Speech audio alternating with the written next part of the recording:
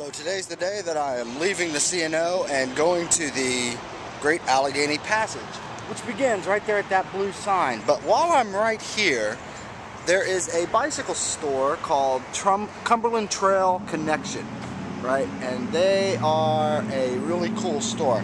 When you come down the trail, the CNO, which is right there, the Cumberland Trail Connection is right on the trail, which is cool. And here's something that's nice. They have Wi-Fi and email access. You don't often see that except on a bicycle store that caters to a lot of bicycle tourists. So I'm giving the Cumberland Trail Connection a big thumbs up. One more thing about the Cumberland Trail Connection. They're fully stocked with pretty much any kind of camping gear that you have. They have Wi-Fi, but they're also home brewers, and they've got a couple of batches brewing in the back room. They let me go back there and check that out.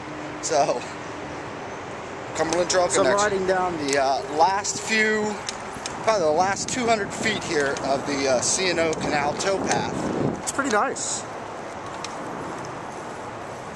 And I am going to start right here at the Great Allegheny Passage, which begins right under this sign.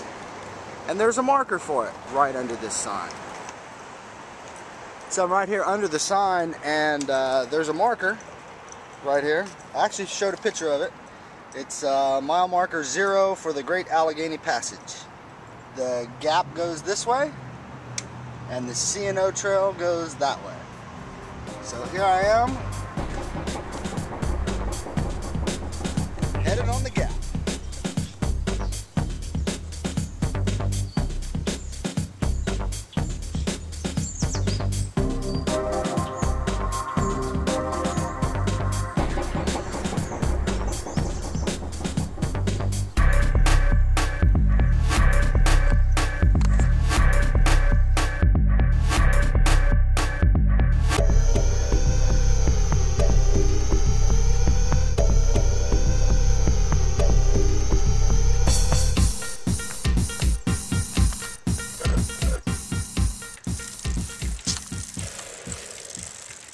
So I'm on the Gap, my first vlog from the Gap, and I guess I'm about 4 or 5 miles to the north of the town of Cumberland.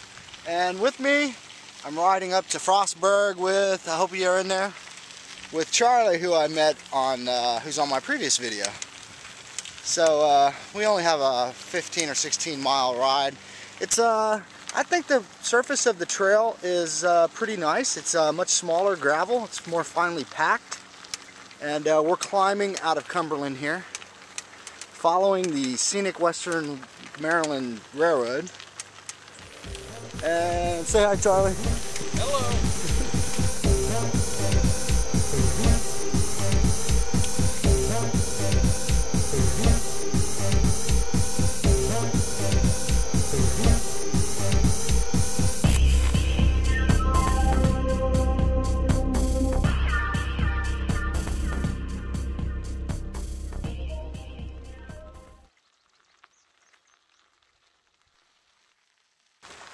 So I'm, me and Charlie here. I better show you. We're just entering the brush tunnel. The nice thing about the brush tunnel is it's built in 1911. But the nice thing is it's only about 1,000 foot long. There's a paved path through it, and there's lighting. So there's really no need to, although I should have taken my sunglasses off. There's really no need to get your flashlight out or put your jacket on. It's just not that long.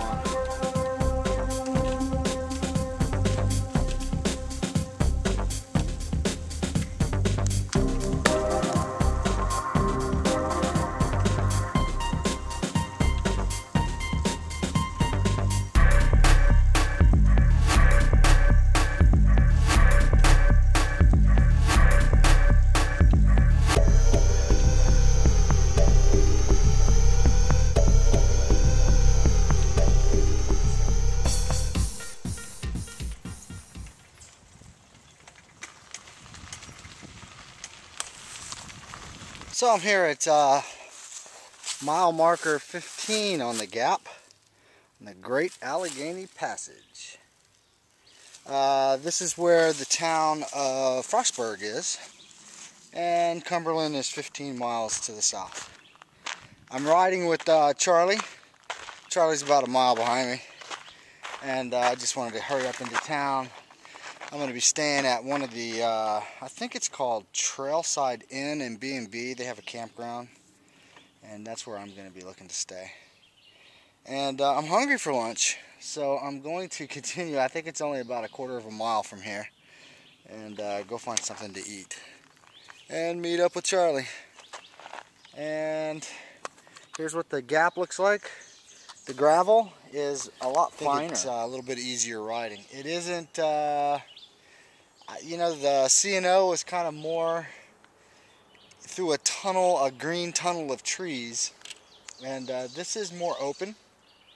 For the most part, it follows a railroad, and the ride from Cumberland up to here is a constant climb of about 1.5% to 2%, and I think it's 15 miles in a elevation gain of 12 or 1,300 feet over that course, but very, very steady.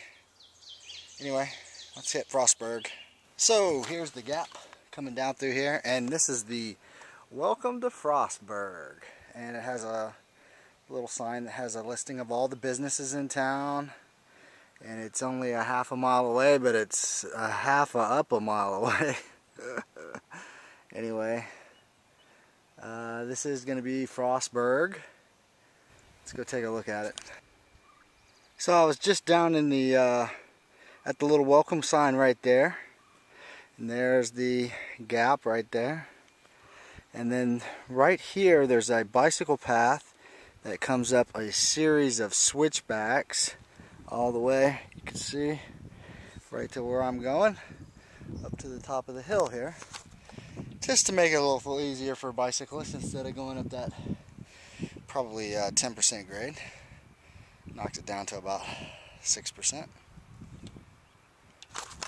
So right here at the end of the top of this hill is the Trail Inn, and they have a campground right behind it. It actually is up on a pretty steep hill, but it's $15 a night. They have very good Wi-Fi, and supposedly, haven't seen it yet, but a good bathroom, shower, and laundry facilities.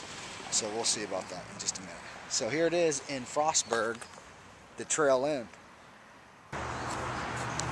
So I'm in town of Frostburg, and one thing you know about Frostburg, it's built on the side of a mountain, so everything is up and down. So I came here to Mountain City Coffee House and Creamery. They have excellent coffee, and I consider myself a coffee snob. Excellent coffee and good Wi-Fi.